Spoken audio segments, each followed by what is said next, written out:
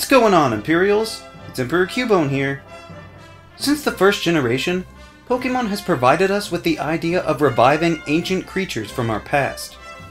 This was always a brilliant concept, and once they kept adding to the roster, it only stretched our imagination.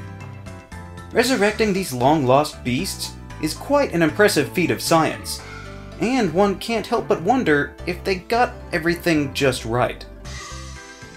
These fossils have been around for thousands of years, which is a long time for their genetic material to degrade. So who's to say if that's exactly how they used to be? In fact, it's very likely that these versions are altered from their original forms.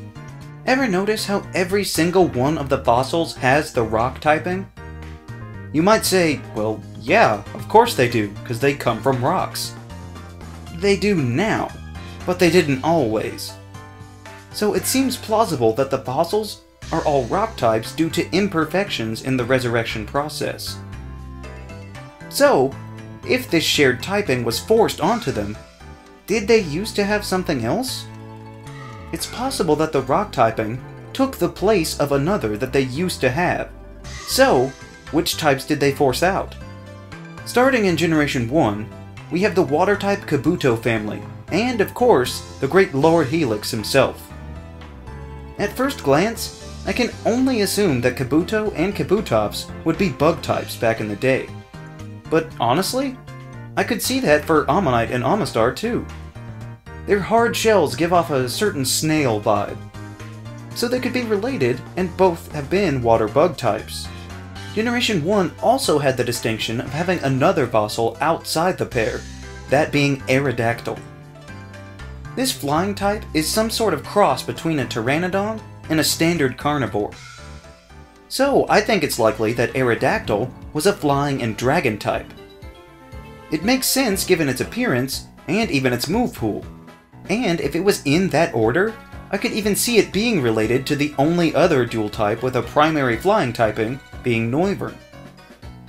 Maybe Lance knew something that we didn't, because he seemed more than willing to include this prehistoric predator in his draconian horde. Since the Johto region is too cool for fossils, we'll move on to Hoenn. I've always really liked the first pair of Anorith and Armaldo. These ones are already bug type, and even though they're said to have some connection with the water, that's not what I'm going with. A heavy emphasis for these Pokémon is their impressive armor. These protective plates are said to be nigh impenetrable, so I think it's possible that they were in fact at one time bug and steel types. The other pair is even more interesting. Lileep and Cradily are grass types, but their Pokédex entries talk about it being an underwater creature as well. They really seemed to like the aquatic ones in these early fossils. This is further supported by it being classified as the barnacle Pokémon.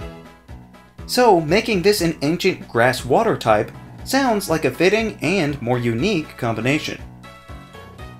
The Sinnoh fossils could be a little trickier, simply due to the fact that Cranidos and Rampardos are pure rock types.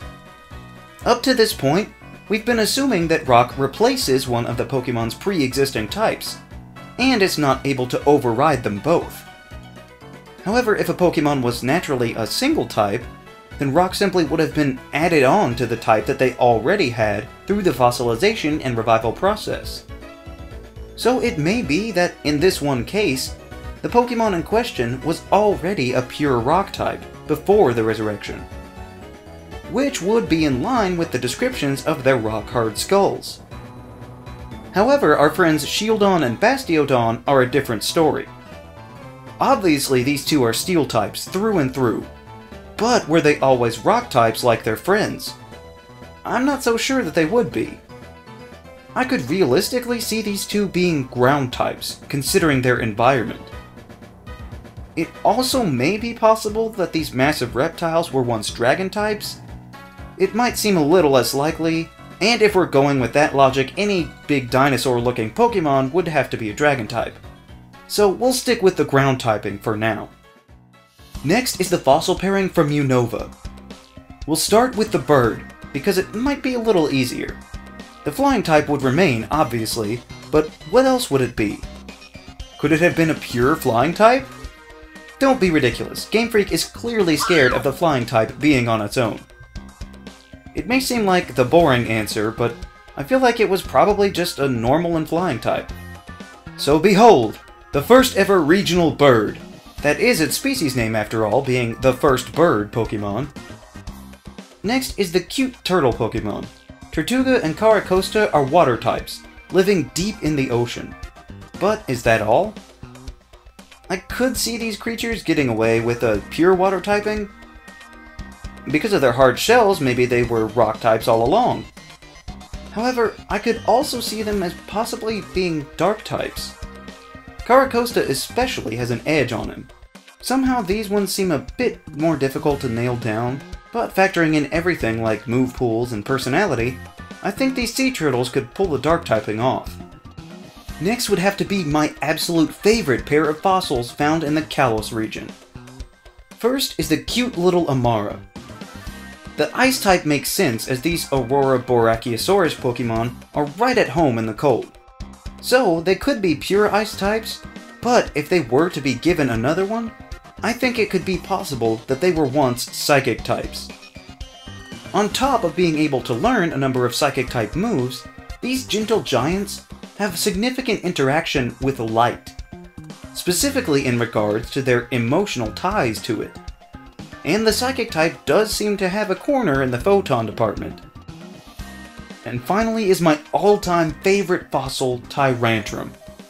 The king of the ancient Pokemon world is already a giant dragon, so what more could you want? Well, that question plagued me quite a bit, because to me, nothing else really fits.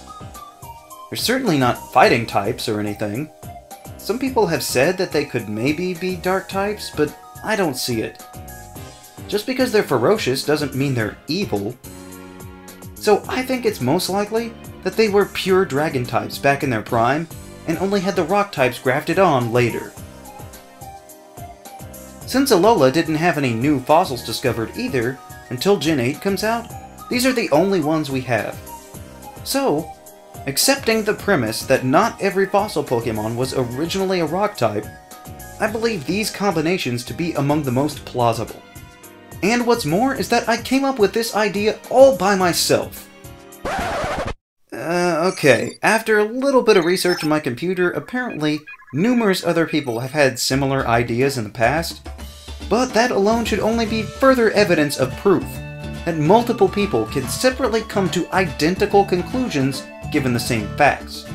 So it seems almost like a foregone conclusion that most fossil Pokemon were not originally rock types.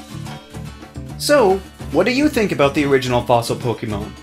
Let me know down in the comments. Also be sure to leave a like, share this video, and subscribe so that you too can become an Imperial today. And we'll see you around next time!